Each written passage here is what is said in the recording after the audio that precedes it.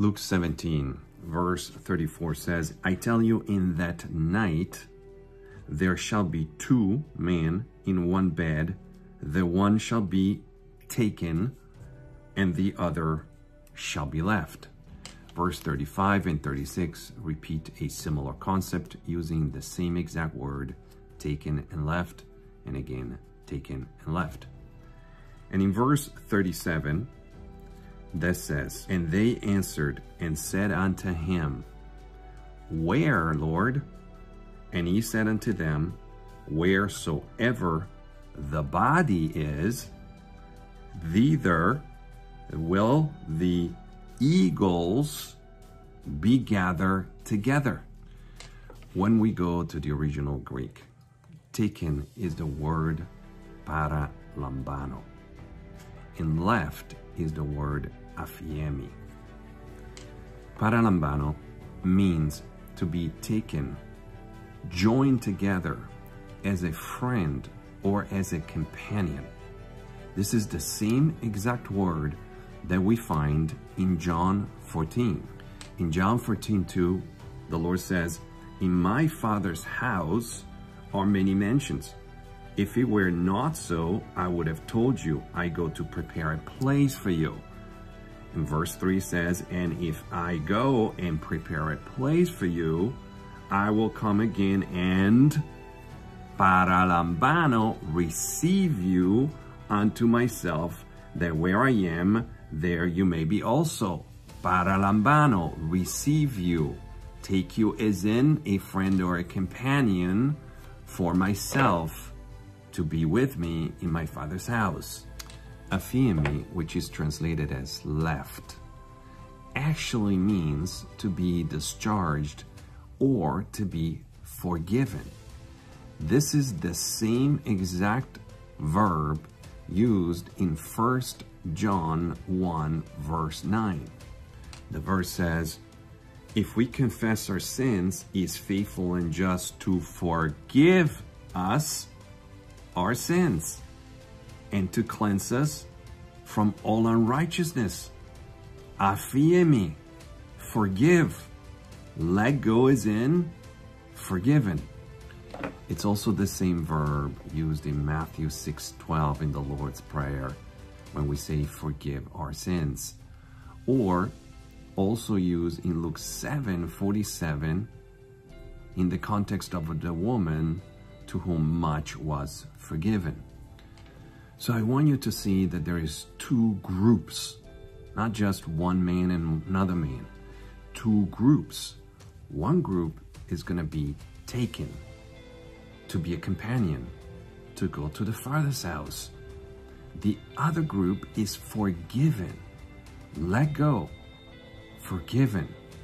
So who are these two groups?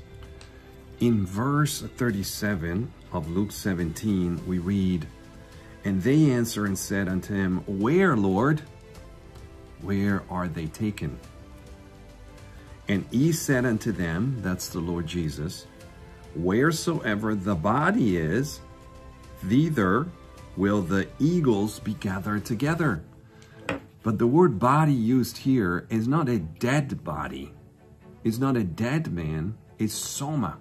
And soma is the body, often referred to as the body of Christ. The actual group of believers referred to as the body of Christ. And eagles is not vultures, it's eagles. The Greek word is aetoi. And aetoi means an actual eagle with wings. But the word aetoi is used in Revelation 8 verse 13. Let's read. And I beheld and heard an angel flying through the midst of heaven, saying with a loud voice, woe, woe, woe. The word aetoi, which means eagle, is used for angel in the book of Revelation, which really means that in Luke 17, what the Lord is referring to are angels gathering where the body of Christ is. This is mind-blowing wisdom and truth of the Word of God. which I'm encouraging you to go and seek the Holy Spirit for yourself. There are two groups called the body of Christ. The angels are gathering to collect them. One group is taken, raptured, to be a companion and taken to the Father's house. The other group is forgiven, let go, and allowed to withstand the tribulation, to enter into the New Jerusalem and repopulate the earth during the millennium. These are the gentle bride, which is being raptured, and the Jewish remnant, which will survive the tribulation and repopulate the earth. This is why the Lord Jesus mentions the days of Noah, or says it will be like the days of Noah, because there were two men who walked with God. One was Noah, the other was Enoch. Enoch was taken. Noah was left to go through the tribulation in the ark and be saved to make it into the new world. Isaiah 57 verse 1 says, "The righteous perishes, and no man lay it to heart, and merciful men are taken away. None considering that the righteous is taken away from the evil to come." Verse 2, "Ye shall enter into peace. They shall rest in their beds." Remember, two men will be in their beds, each one walking in his uprightness. In Jeremiah 31, which is the chapter I've done a full teaching on the new covenant, in verse 34 says, "And they shall teach no more every man his neighbor, and every man his brother, saying, Know the Lord, for they shall all know me, from the least of them unto the greatest of them, says the Lord. For I will forgive their iniquity, and I will remember their sin no more." This is not my wisdom. I share what the Lord shows me. There's great deception out there, and men who taken on their own intelligence to read through the Word of God without discernment and without the counsel of the Holy Spirit. But there are hundreds of thousands of views of people watching these videos without discernment. I'm asking you to return to the Word of God, to absolutely be not grieving the Holy Spirit.